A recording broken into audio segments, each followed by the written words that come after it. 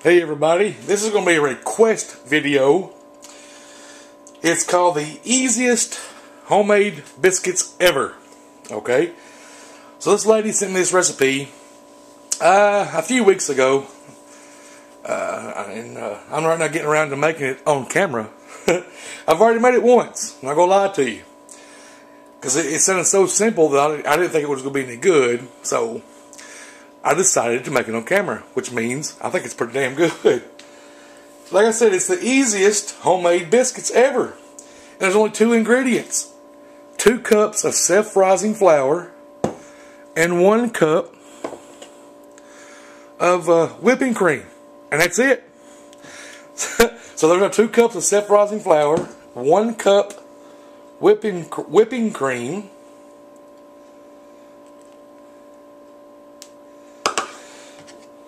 oh, it's going to run in the side. Let's throw him in the sink real quick.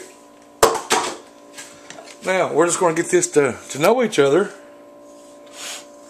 All married up, you know, just like I always. Now, I've made a lot of biscuits in my life. I've got a belly to show it, too. You know, every time I made mine, it had buttermilk in it, you know, butter or Crisco or lard or whatever. Makes a great homemade biscuit, but this, anybody can do this. You don't have to worry about cutting in the butter or cutting in the Crisco or cutting in the oil, cutting in whatever. You just do this. And let me get this to know each other since you guys watching this, and we'll be right back. Hang on. Alright, so there's our ball of dough. Got 1 cup. Well done. I already told you what the ingredients was. Now you're going to notice if you make this, it's a dry dough. When I make homemade biscuits, mine's a little bit wet, but this is very dry. Of course, I probably didn't need to lay down some flour on the counter, but I did anyway, just to make sure it wasn't going to stick. And I kneaded it, I don't know, 12 or 15 times. I'm just going to mash this out. And when I get it out to about where I want to, I don't want to waste your guys' time with a simple biscuit recipe, so be back in a second. Alright, so I've got it patted out. I don't normally use a rolling pin for anything. I just use my fingers. I'd say it's about, I guess about a ½ an inch thick. 3/4 maybe. Maybe. It's like I'm going through puberty again. Maybe. Well, in her PM she sent me, she told me to use a greased cookie sheet. So that's what I'm going to do. Usually I just use my cast iron pan, but I'm following her direction. I'm just going to use a cup or a glass, drinking glass, to cut the biscuits out.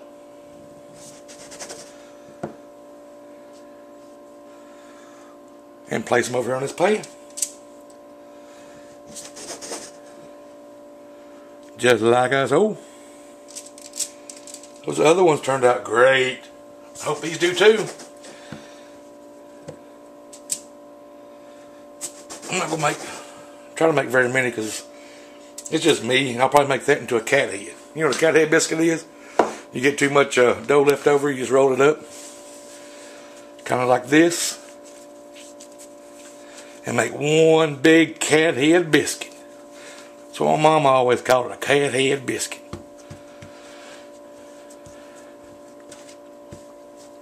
Like that, something like that. Tuck it in. Like I said, it's a really dry dough. Let's make one big cat head biscuit. So we got 4 regular sized biscuits and 1 big cat head. I could have made 2 more probably out of that. So what, 2, 4, 6? I could have got about 6 biscuits out of that. Now if you made them thinner, you'd get more biscuits out of it. Alright, so now she said preheat your oven to 450 degrees. Which it is, and place them in for 10 to 12 minutes. So we'll be back. There they are, 10 minutes later. Look at that cat head. Look what that big bastard turned out to be like. I'm going to make me some sausage gravy here in a few minutes. I'm going to use that one to eat with a sausage gravy. But check this out, with 2 ingredients. Look what a biscuit. I want you to look what a damn biscuit that is. And I already know what it tastes like, because like I said, I made them last week. God almighty. For this time, I've got some melted butter. I'm just going to put over the top of it. Off all of them here. You don't have to do this, but I just like butter on my biscuits. But I tell you what, guys, if you want a simple, easy way to make some damn good biscuits, this is it. Now, that lady didn't want me to mention her channel name because she don't make videos. She just said she enjoys watching other people cook, and she said she's never made these before and wanted to see me make them and my opinion on them. Well, there they are. She signed the PM. What did it say? Miss Anonymous. I thought that was kind of funny. So there you go, Miss Anonymous. These things are killer. Killer. Look at that. Oh, that's right. 2 ingredients, guys. Try it. Bet you like it. See ya. Bye.